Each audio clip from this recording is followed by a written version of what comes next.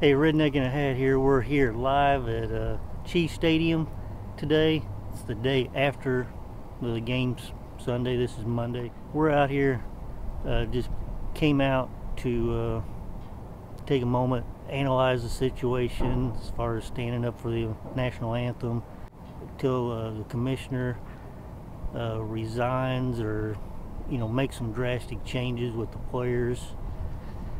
I'm done with football. That's all there is to it. A lot of the teams took and stayed in the locker room during the national anthem.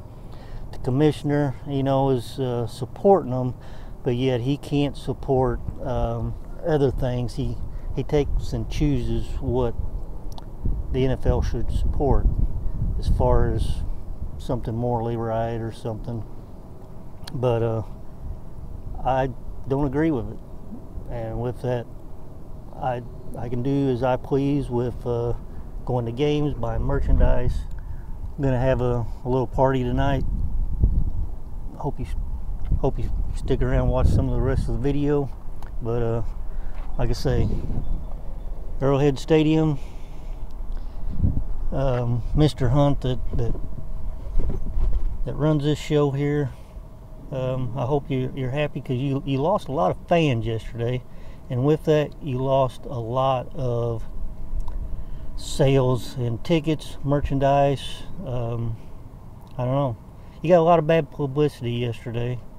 I don't see that anything was good coming out of it.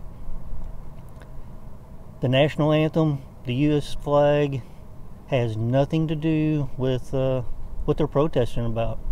In fact, these protesters ought to be singing the national anthem at their protests and waving their flags high.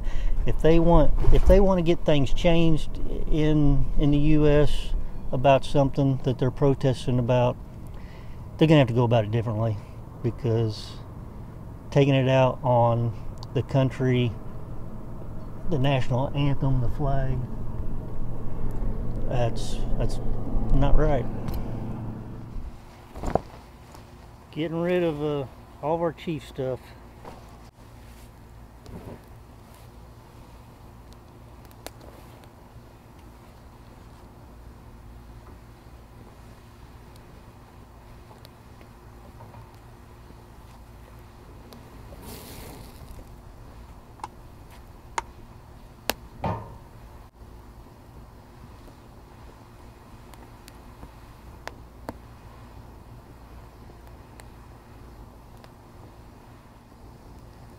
Nice night for a bonfire, but wish we could have used something else for the fuel.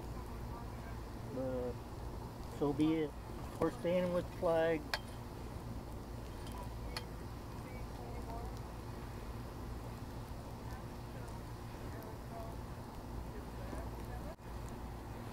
Burn, baby, burn.